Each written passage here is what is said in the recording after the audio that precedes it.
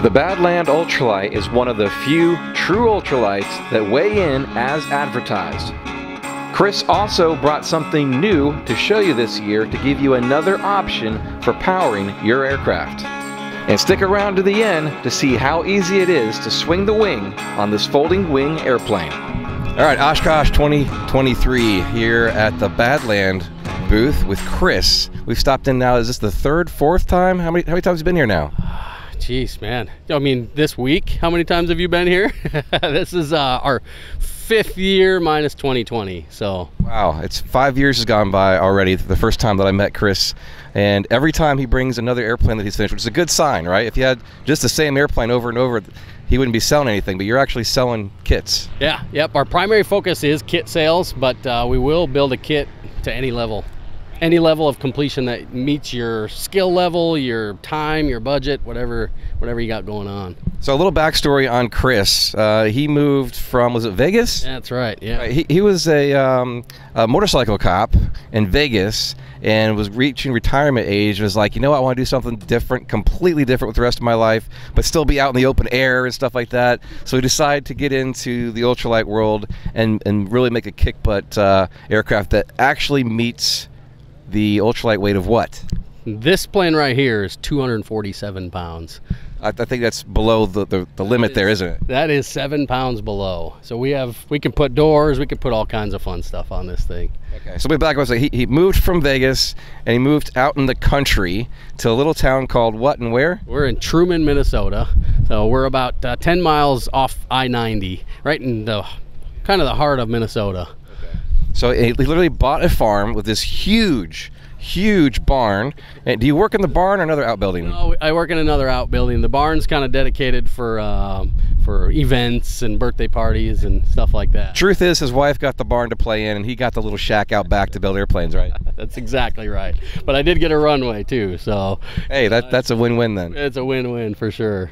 All right, so now he's manufacturing these aircraft out of his little shack, but he's doing a great job. He's very good on Instagram. In fact, he's shown this past year there's a harsh winter out there and the snow blower that broke. And so if you're not following Chris on Instagram, he's a hoot. Just life in general. But what is your Instagram account? My Instagram account it's kind of, I think if you just search Chris Duell, it's easier to find. But I'm in the nick of time. Back to talking airplanes. So, what does this kit consist of, and what kind of work is somebody to expect if they get one? So a base kit comes with everything you need from the firewall aft.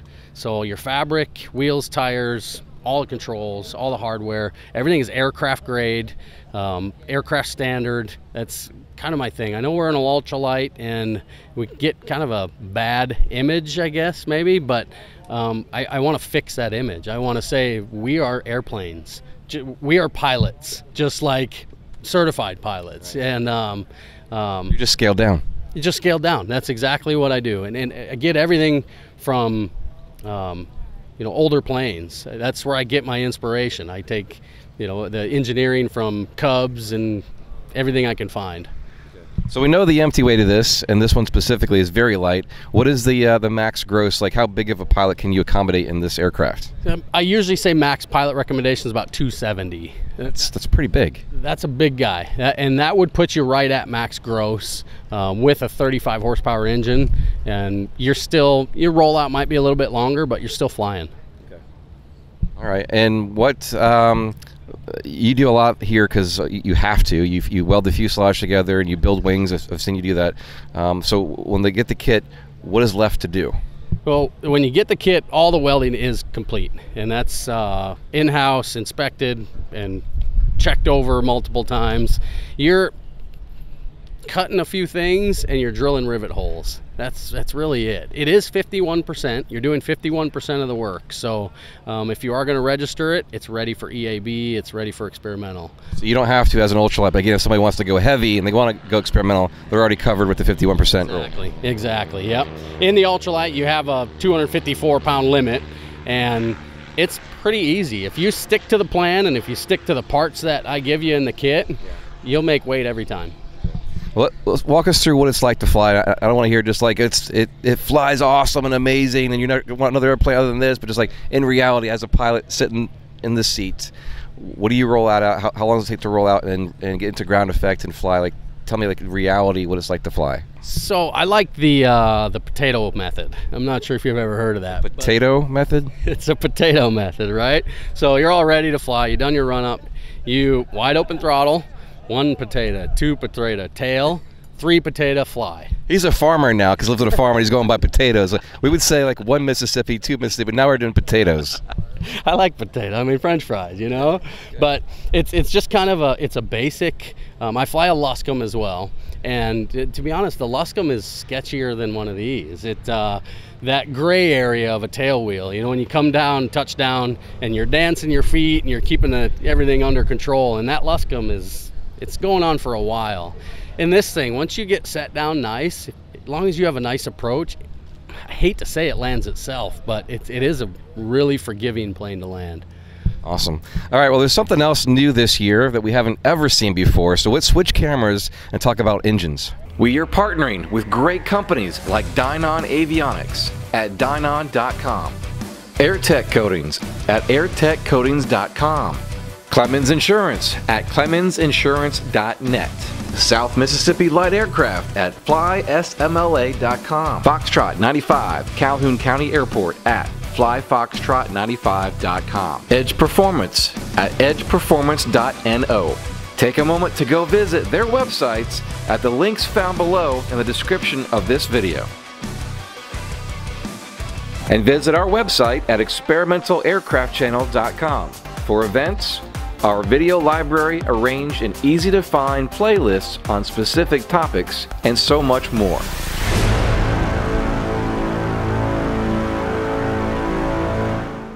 All right, Chris, walk us through this new engine of yours here. So, the new 4-stroke. This is a Thump Air. This one here is a 420cc. We also have a 460cc available. It's all billet and forged internals, full roller rockers, 40 horsepower, and all kinds of torque. That's what gets us in the air. That's what gets us flying. In-house reduction unit, billet flywheel. It's just, it's everything we've been looking for. We wanted a 4-stroke that was better than a 2-stroke, and we wanted to be lighter, which was going to be harder. We wanted it more powerful, which was going to be harder, and we wanted better fuel consumption. That's the easy part. What is that? About 1.5 gallons per hour. So we're flying places in this thing. And what does the engine by itself weigh? Engine by itself is about 63 pounds without a starter. So that's recoil start or hand prop. Yep, no oil cooler. We run about a 1/4 quart additional oil just to get a better splash in there and get better oil anywhere. I tell you what, this is what we've been working for. It's been a long time coming.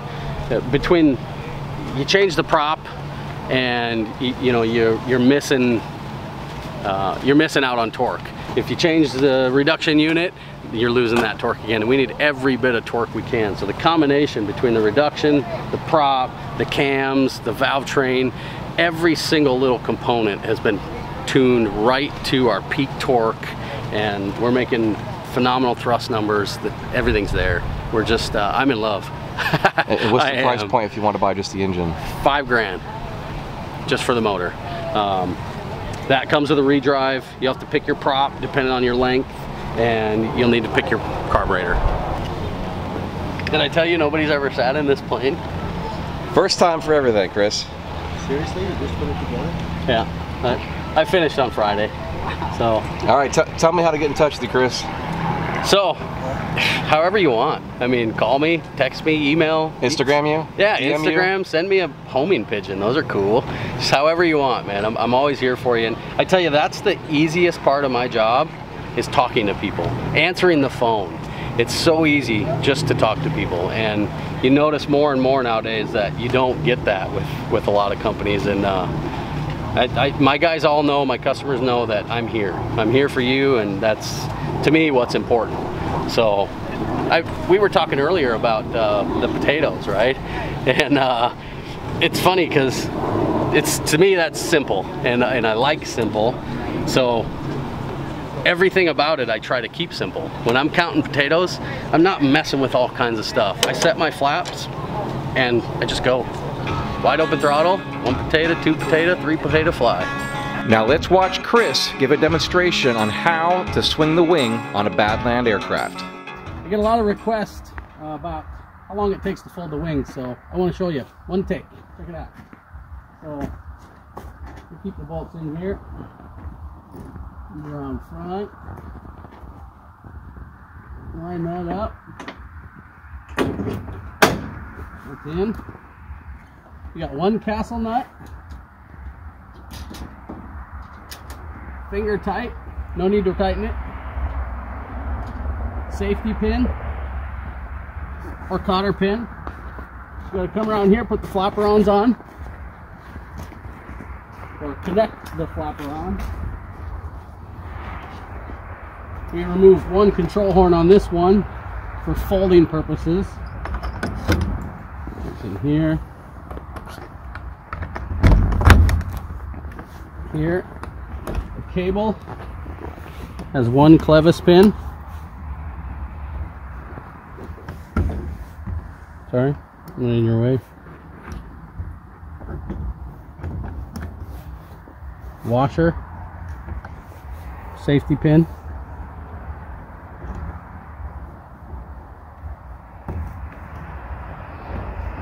Okay, around the back.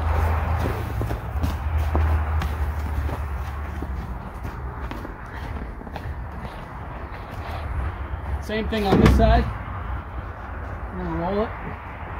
Just gonna watch our push-pull cables for the flapperons, make sure that they're guided right.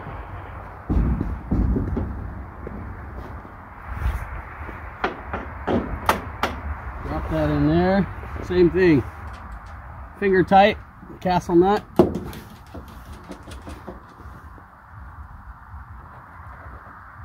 One more flapper on. Oh.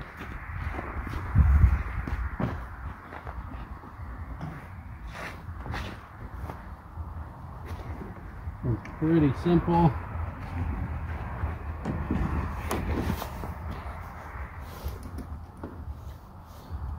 Clevis pin, safety pin. We are ready to fly.